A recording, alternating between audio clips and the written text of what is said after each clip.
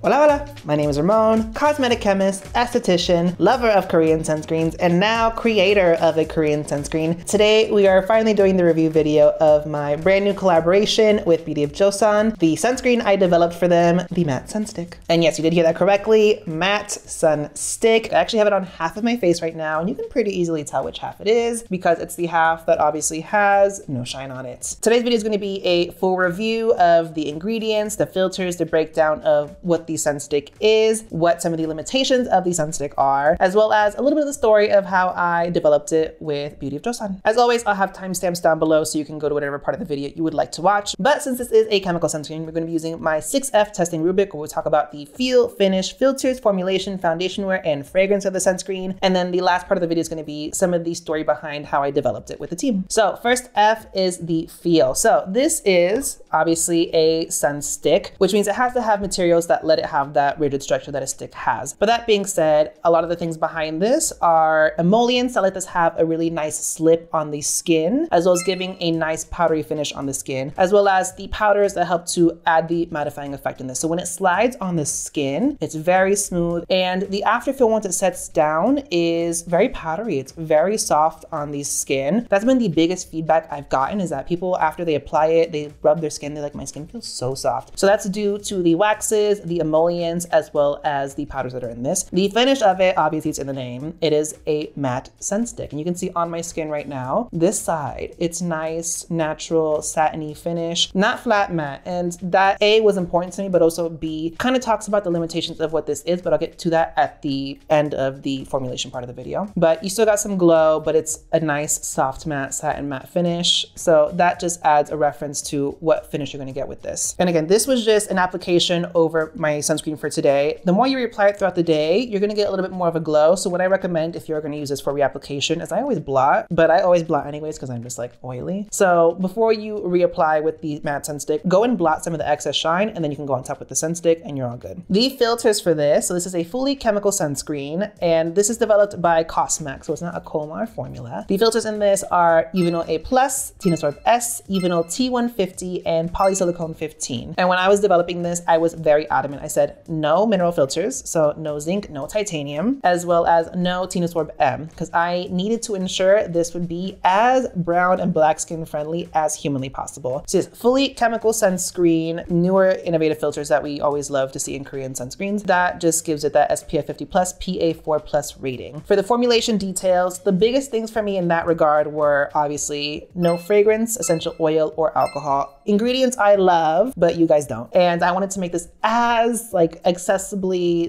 usable as possible. So I wanted as many people to use this, specifically sensitive skin types, those who have very acne prone skin. This also has 0 niacinamide in it, which is another thing. And the developers were like, you don't want niacinamide? And Beauty Joseon was like, are you sure no niacinamide? And the thing is, a lot of people, because of the fact that niacinamide isn't everything, people have sensitivity issues to that. And my thought process was, this is for the person that anyone can use this. So omitting that ingredient makes it so that more people are able to use this sunscreen. But also my idea with developing this was that realistically, someone is going to have other steps in their skincare routine. I designed this to be used with a very minimal skincare routine. So we know my little 3-minute morning routine, I just do a hydrator and then my sunscreen. So the idea is you will have that niacinamide in the other product, whether that is your serum, your toner, your moisturizer. This is just really giving you that sun protection. So no niacinamide. With the launch of this product though, which the video will be live on the day, January 16th, it is launching with a Glow Plus Sunset, which I chose to do with the brand. And so that features the matte sunstick as well as my favorite serum from the brand. This is their Glow Deep Serum. This has alpha arbutin and niacinamide in it. And the idea with that set is if you have hyperpigmentation, this is the duo for you. After your morning rinse or cleanse, go in with the serum to hydrate, protect, and have some of the pigment fading benefits. Top up with your sunscreen, you're good for the day. As I mentioned earlier, the big thing behind this with the fill and the finish are the ingredients that give the sunstick its stick structure and stick texture. So you have waxes and emollients in there that allow this to have a good slip. And while they are emollients and waxes, they are not necessarily going to clog pores. So if you have acne prone skin, still a great product for you to use. They just allow this to slip very nicely on the skin, leave that nice powdery soft finish, as well as a non-greasy finish. And with that non-greasiness, that's part of the emollients used. So there's emollients like cocoa caprolate caprate, which is one I formulate with on the daily basis. And then you have things like silica, which silica itself is a mattifying powder. You also have boron nitride, which is basically it's a functional filler ingredient. It gives slip, but also helps mattify some more. more. So I tried to do as much as possible with the T-MAC Cosmax to make this so that it felt nice on the skin, it looked nice on the skin, and also it prepped the skin well for makeup. This is a great primer. Other like skincare ingredients. So you have turmeric in this. Turmeric is a great antioxidant. It also has some nice soothing benefits. Really the highlight in this outside of the mattifying agents is the fact that it has really nice soothing ingredients in it. So you have the Mugwort, you have the Camelia, you have Centella up in here, and the turmeric. Turmeric, there's a little bit of studies, evidence showing that it can help potentially with the fading of the appearance of pigmentation. I'm not saying it's going to be the answer to pigmentation, but if your routine is really focused around that, turmeric is a nice ingredient to see. And then you have ingredients like green tea, panthenol, glycerin, and hyaluronic acid. There's also neem and aloe, and then you have a couple oils in here. You do have jojoba oil as well as green tea seed oil. They are very lightweight oils and it's a very small percentage of them, but again, with a stick formulation, the big issue was ingredients have to be oil soluble or they are solubilized so that they are water-based but still can go in this primarily oil-based formulation. Certain ingredients, if you want certain benefits from them, they have to be above a certain percentage and therefore they have to be oil-based because this is an oil-based formulation. If you could see benefits from them in a lower concentration, then that's when we had them solubilized in low amounts within this oil-based formulation. And as I mentioned earlier, this is non-comedogenic. It's not going to clog pores. There are lightweight oils and the finish and the feel of this are not oily and not greasy as you can see on screen. So do rest assured. As I did mention earlier, this is a fantastic primer for makeup. And I have a lot of friends really surprised that this primes their skin very well for makeup. Because of the functional fillers and emollients in this, that nice powdery soft finish on the skin just really blurs some of the texture and some of the pores, gives you a nice powdery matte finish for your foundation to go on top of, and helps to prevent your foundation from getting oily throughout the day. My friend Hola today messaged me. He was like, girl, this under some concealer and powder is golden and it kept my makeup from getting more oily than normal. So I'm very surprised about the response about this being a fantastic makeup primer. I've used it as a primer and I love it, but it's just very surprising to see everyone's response to this has been very positive so far. And then the last F is fragrance. And as I mentioned earlier, fragrance free, no essential oils. There's not even like a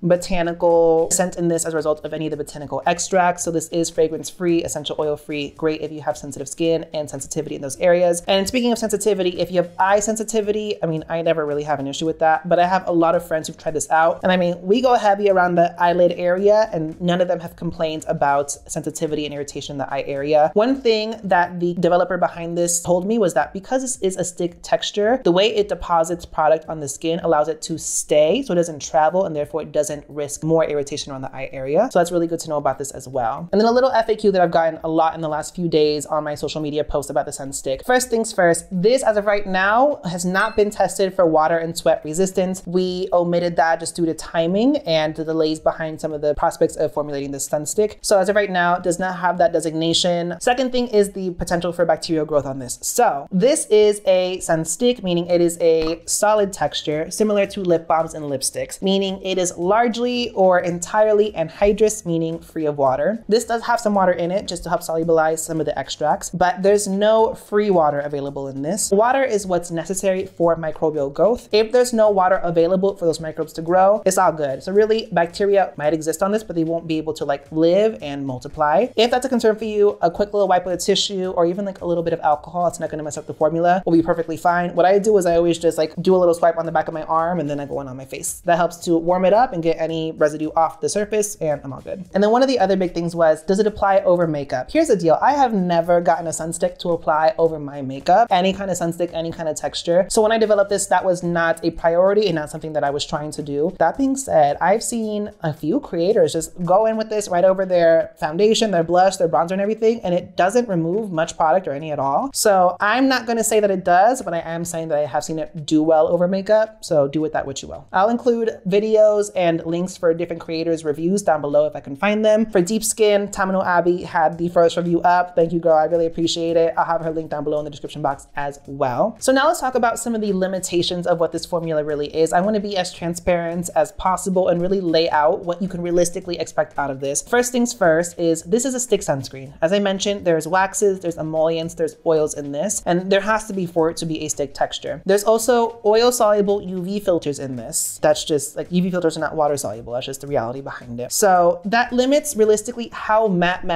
the product is going to be and how matte we could really make it, because you're not going to get a flat powder matte finish. And as you can see, this is nicely glowy, but it's not greasy, it's not shiny, it's not heavy on the skin, but it's not flat matte. Realistically though, if you want that finish, just use this and powder on top. And as you reapply throughout the day and you find it might be a little bit too shiny, just blot before you reapply with this and you're all good. But that's one thing I did want to communicate, is that there's really a limitation to how matte this product could have been because of the fact that that's the texture and the formulation required for this product. Another fact behind it, and this goes to the Whitecast situation, is when it comes to mattifying powders and functional fillers, like I mentioned, the silica and the boron nitride, those are white powders. And so the more you increase that concentration, the more the likelihood is of this potentially having a cast on deeper skin tones. I've seen this look absolutely flawless and clear on about up to a Fenty 470 skin tone. No issues, no cast. That is something I want to communicate. I'm not a miracle worker. Me and the team at Cosmax, we went back and forth really trying to balance that out, but we needed to have it so that it was matte enough that we could say it was matte, but I could not have it leave a cast on deeper skin tones. So up to a Fenty 470, I can guarantee. Beyond that, I still have not seen a review and application yet. Also, I do want to say, when I developed this, the idea behind it was to use in a minimal routine. I've heard and I've experienced that with a very, very extensive routine underneath this, there might be a chance of some pilling. And again, my idea with developing this was you use this over a minimal serum, moisturizer situation, not a lot of steps underneath it. So if you want to mitigate any pilling with this, minimal routine underneath this is all you need. And the last big thing about this is just the fact that raw materials are getting expensive, and we could have spent a lot more time going back and forth, really finessing the formula to do X, Y, and Z, but we wanted this to be below a certain price point as well. And again, with raw material being so expensive, packaging getting really expensive now, shipping getting so expensive, really once we got the formula to a point where I was really happy with it and it satisfied enough of the things that I needed, we were like, it's fine. So now let's get into a little bit of the development story of this product and the demographic I chose and some of the stuff behind it. I will have a very full vlog video coming up right after this where you see me actually going to Seoul, meeting with the development lead at Cosmax and the conversation we had, some of our experience with the Beauty of Joseon team. So make sure you subscribe to see that. But I felt like for this video, I had to describe a little bit of the situation behind it. When I was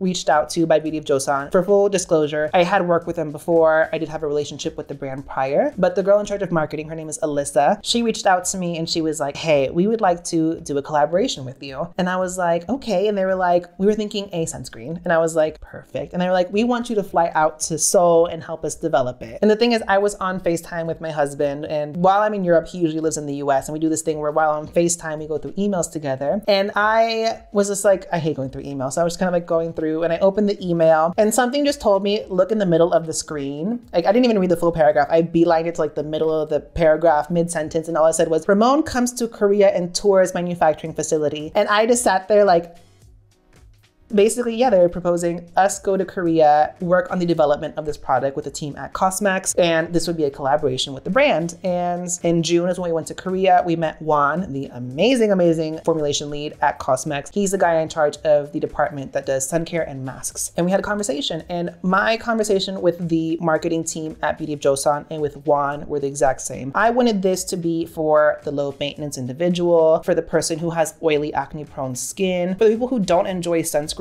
and they want something that doesn't feel and doesn't look like sunscreen on the skin, that gives a nice matte finish. Ideally, I'd also love this to be a great makeup primer as well. Like, I need this to be an all-in-one product. And Juan, once he found out I was actually a cosmetic chemist, was really receptive. And then we laid out the whole foundation of what are the actives we want. And there was stuff that he was like, we can't do that. We can't do that. There's limitations with that. And as I mentioned earlier, this had to be primarily oil-soluble ingredients. And there was one ingredient I really wanted called alpha malite, which targets pigmentation, that was put in the initial samples I was sent. We went through about 12.5 samples, I think, before we decided on this formula, but we had to omit the alpha malite because since it was oil soluble and oil based, it made the finish too shiny. So that's a reference for like what really could be done and couldn't be done with what I wanted and what we had at our disposal. And then after back and forth samples, making sure we got the finish right and everything, we got to this. I went to Seoul, we did the photo shoots. That's when we really got to see the final packaging of this. And now here we are. It is the day before launch, actually. We're filming this very very last minute. Once again, this is my matte sun stick. It's going to be a permanent addition to the Beauty of Joseon line. And spoiler alert, they're expanding their sun care line even more in the future, so stay tuned for that. I don't have a hand in that just yet, but we'll see what they say. But this will be a permanent addition to the Beauty of Joseon product line. This will be available on US Amazon for sure. Not sure about international. Beauty of Joseon's website, Yes Style, Stylevana, Style Korean, where all fine Korean skincare is sold, starting January 16th. You can get the sun stick by itself, or if you want to get the Glow Plus Sunset, which is a set that I created with Beauty of Joseon, featuring the matte sun stick as well as the Glow Deep Serum. That's a limited edition offering. That is literally the PR box that all my other creator friends got. That'll be available as well. The sun stick will retail for $18. The set will be $28. The set is,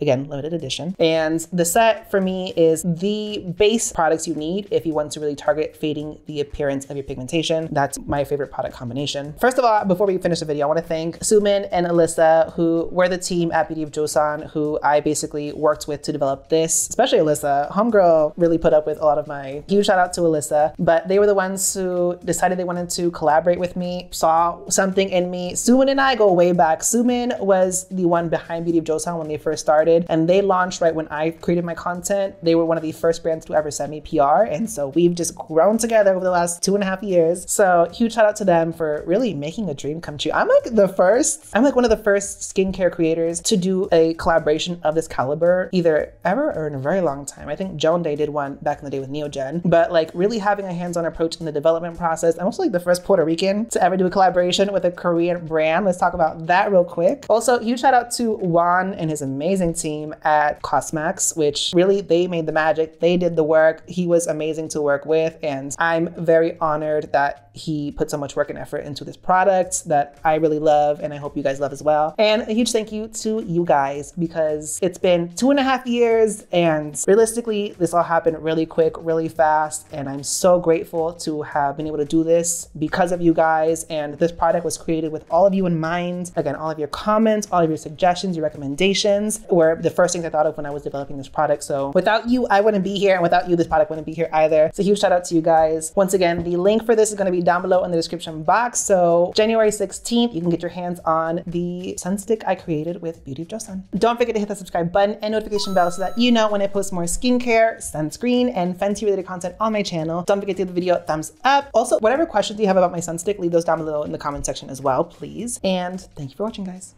Bye.